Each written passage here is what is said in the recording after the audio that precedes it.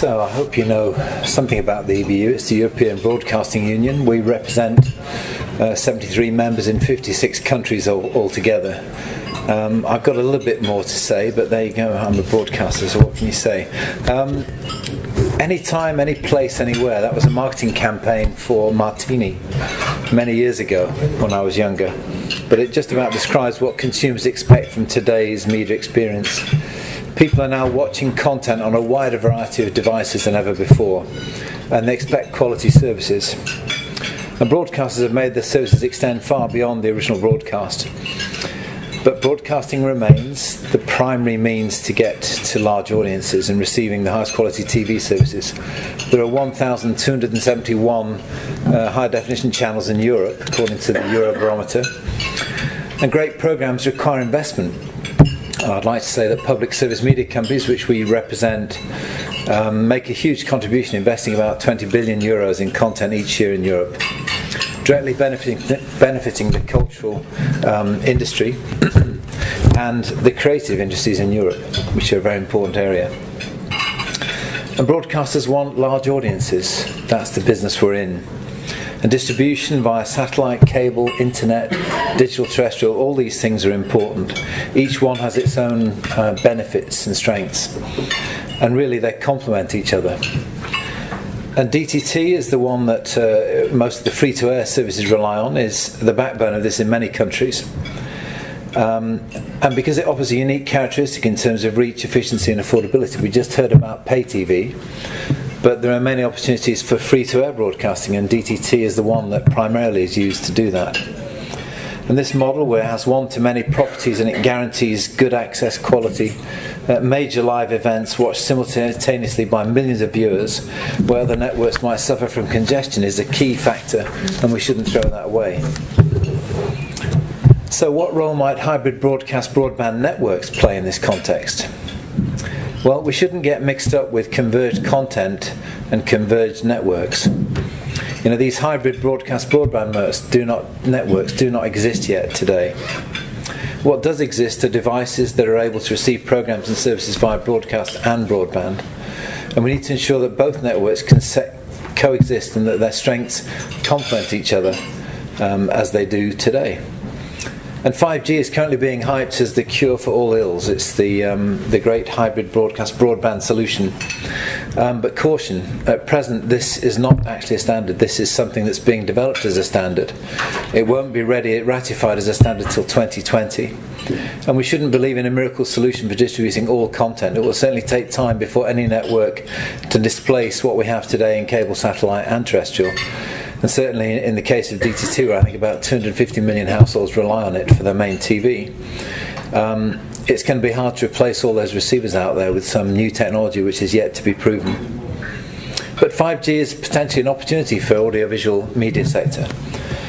Once the technical requirements are met, once the regulatory conditions to ensure prominence of public service media and prevent gatekeeping are met.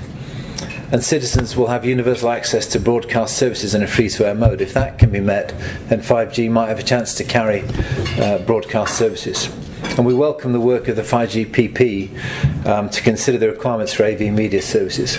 And as the EBU, we're also involved in the 3G PP process to try and get some understanding of what this technology may offer in the future. Unfortunately, it's often couched as being a solution for Internet of Things, machine to machine, the connected car, etc., medical health. If all that's going on, will there be room for broadcast services, I wonder? So, there is a success in Europe, though, however, and that is hybrid delivery, or hybrid broadcast broadband. It's called HDTV. It works on most TV sets, whether they're delivering terrestrial, satellite or cable. And some cable boxes don't allow it to be passed through. That's one of the issues. But it is an open standard, and the quality of offering that you can get on even a TV for as little as 250 euros in Belgium. It offers you connected TV, high definition channels, great catch-up service from broadcasters, and if you want to subscribe to over-the-top services, you can do. It's very easy to do that. So it's a great convergent platform. It mixes together broadband and broadcast in a very affordable solution. And you may not know about it because you don't necessarily receive those services yourselves. You're probably able to afford lots of subscription channels, or you've got a mobile platform like a tablet that does wonderful things for you. But in some countries, like in Spain, RTVE, they're offering a plus 24 channel with 5 streaming channels.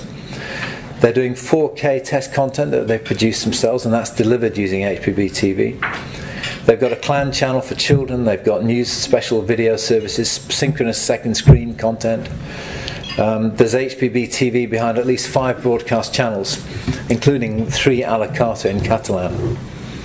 And in Germany, ProSiebenSat did a commercial campaign recently using HDTV, and they found some interesting statistics. You know, that red button users are predominantly male, between 20 and 49 years old.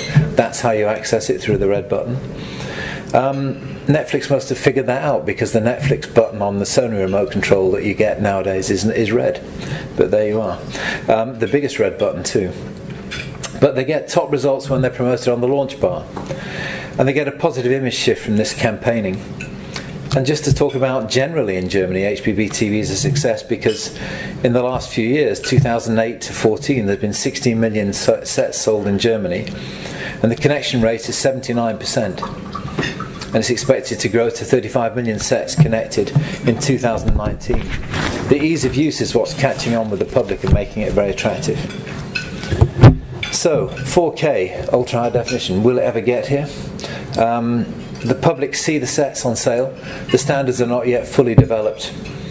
And although they might be able to see 4K television content, they're not necessarily going to get it if they take it home. There's not many people broadcasting it. And the capacity is rather limited to do that, because typically it's 3 to 4 times the rate that HD needs, whether it's delivered via satellite, cable or the internet. And these changes are not going to, these improvements in compression are not going to allow any great change to that in the years to come. It can be delivered, and some US VOD operators are investing in content and delivering it to people who pay for it. However, getting live TV that way is going to take some time. Satellite can do it, but other networks have struggled to do so, and I think to get large network adoption of this service is going to take some time, because channels need to have a large audience, and people don't have 4K TV in mass audiences yet to pay for it. Pay TV might have an opportunity to get started with this. But imagine, you know, the live show, which is the lifeblood of a TV channel. It's bad enough having a buffering delay, but if your neighbour hears the football score 30 seconds before you do, then maybe streaming 4K over broadband won't be such a great idea. And there are a number of things holding back online distribution in general. Today, broadcasters spend about 17% of their distribution budget to reach 3% of their audience, which is the on-demand audience.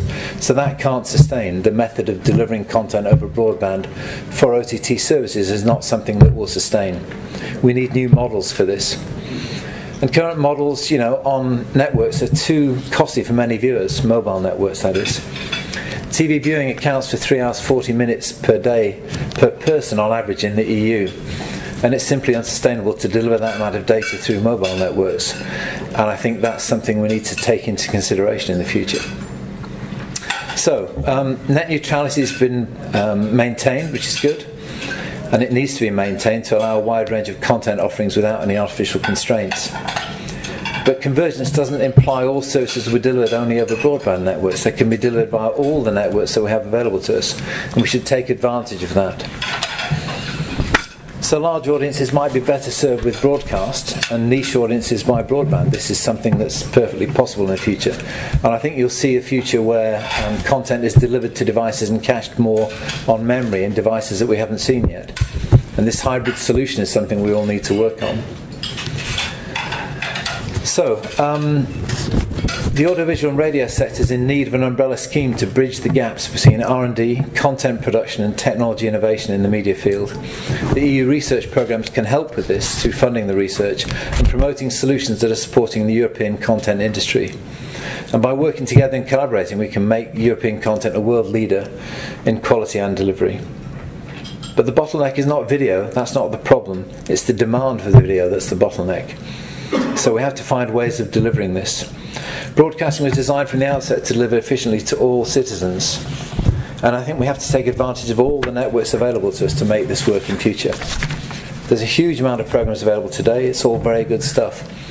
but it's important that content developed by public service media organisations, which responds to public policy requirements like diversity informed citizenship, can be easily found by audiences and don't get crowded out in the future.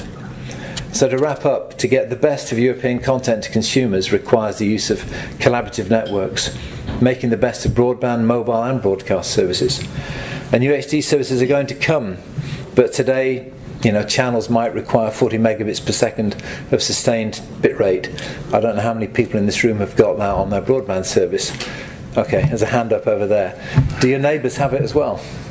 Are they all watching UHDTV at the same time as you? Maybe not. Well, let's see if they do when it works. So, hybrid broadcast broadband is useful. It shows potential already and can be used to deliver UHDTV already. And 5G is not yet the answer. Once standardised, it could provide some opportunities, as long as universality and access to free-to-air services included. The EU can fund research into unlocking the potential for the best creative talent to work with the best R&D organisations to create the next world-beating services in Europe, and I hope we can all work together to achieve that.